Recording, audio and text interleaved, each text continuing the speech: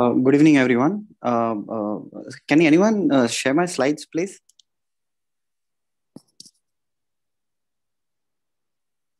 Pooja, you have to do this job. Yes, sir. Surbi, please share the slide. So, Dr. Shajna, can you meanwhile answer my question in the chat box? Yes, sir.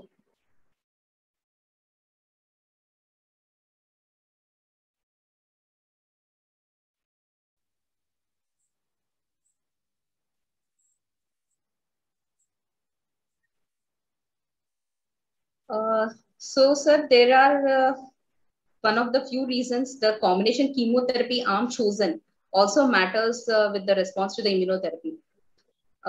In the edazolizumab and the edazolizumab study, the chosen arm was nab-paclitaxel carboplatin, and in the pembrolizumab neoadjuvant setting, there were anthracyclines included. If there were anthracyclines included in the regimens, those immunotherapy trials showed benefit retrospectively based upon the tonic trial. And the IOs which did not use anthracyclines, which just based on taxanes and carboplatins, they did not show benefit. So probably the anthracyclines induce more immune system, they trigger the immune system more rather than the other chemotherapies. This could be the reason for differences between the IOs.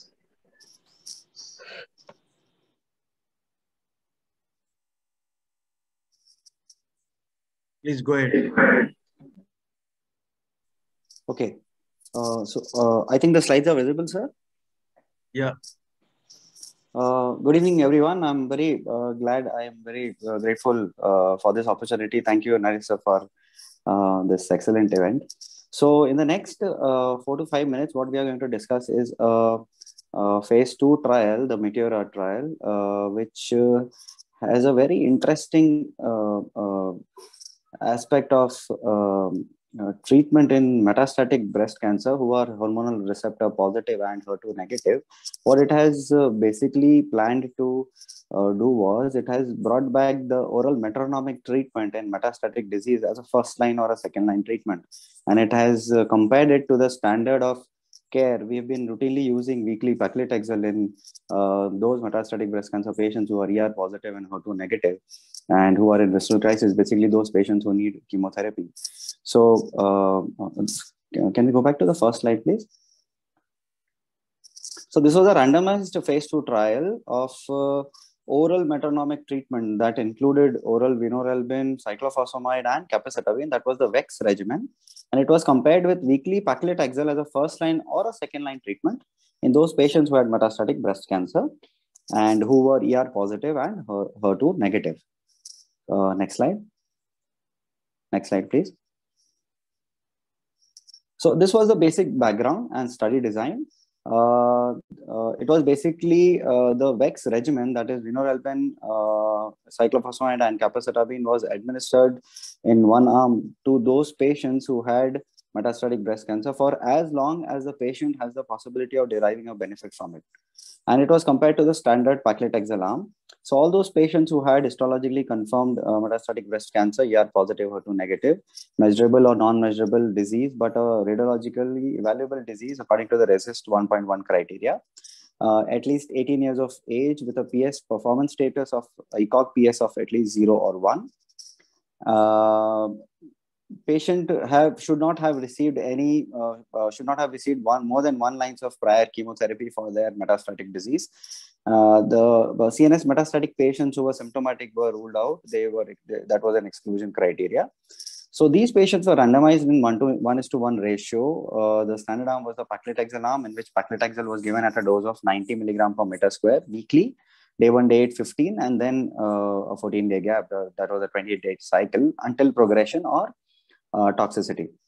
It was compared with the metronomic regimen, in which vinorelbine was given at a dose of 40 milligram per orally, 3 days in a week.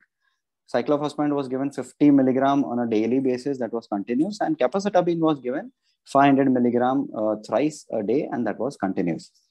Very interestingly, the primary endpoint in this trial was the time to treatment failure. which takes into account that chemotherapy may need to be stopped due to the lack of tolerability, lack of efficacy, or the patient preference through subjective symptom assessment. And the progression-free survival and the overall survival, the safety were considered as the secondary endpoint. Next slide, please. So these are the patient characteristics. Approximately 69 patients were randomized in the paclitaxel arm as compared to the 71 patients who were in the VEX regimen arm. Median age of these patients were around 61 years, quite comparable in both the arms. One interesting fact was a lot of patients, approximately 46% of the patients had already received some sort of CDK4/6 inhibitor therapy prior to randomization in this arm. Next slide, please. So the primary endpoint, that was time to treatment failure, the result was the TTF was significantly better in those patients who had received the VEX regimen as compared to those patients who received weekly paclitaxel. The median time to treatment failure was 8.3 months as compared to 5.7 months in paclitaxel arm. And the hazard ratio was 0.61 with a significant p-value. Similarly, progression-free survival was also quite significant in the VEX regimen. Next slide, please. Now, those patients who had received CDK4/6 inhibitor, there was a subgroup analysis. They had shown a quite significant improvement in the TTF, 8.4 months versus 5.6 months, hazard ratio 0.63. Next slide. Progression-free survival was significantly better, 11.1 months versus 6.9 months. 6.9 months was in the paclitaxel arm, and the hazard ratio was 0.67. Although overall survival was not significantly different between the two arms. Next slide. So when it comes to toxicity, obviously the trial showed that those patients who had received the VEX regimen had higher rates of grade 3 and 4 toxicities, but the grade 1, 2 and toxicities were easily manageable. The common toxicities that were seen in VEX regimen was neutropenia. The frequency of target grade 3 plus adverse effects was higher in the VEX group, 42.9% as compared to the paclitaxel group. That was only 28.6%. When we compared both the arms. Alopecia, the hand-foot syndrome, peripheral neuropathy, nausea, fatigue, they were all significantly higher in the VEX regimen arm. Next slide. Now, this trial is an important trial in terms of going back to our oral metronomic treatment as the first-line treatment or a second-line treatment in metastatic breast cancer patients. It has significantly shown improvement in TTF as compared to the standard paclitaxel regimen. The median TTF was 8.3 months versus 5.7 months respectively. And at 12 months, the TTF was 34% as compared to 8.6%. And PFS was also significantly better in these patients who had received the VEX regimen.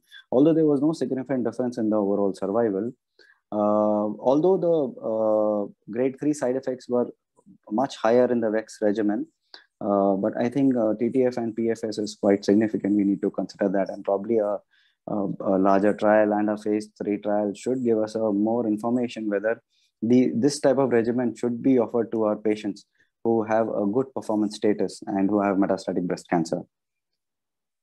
Thank you. Thank you, Dr. Ankit.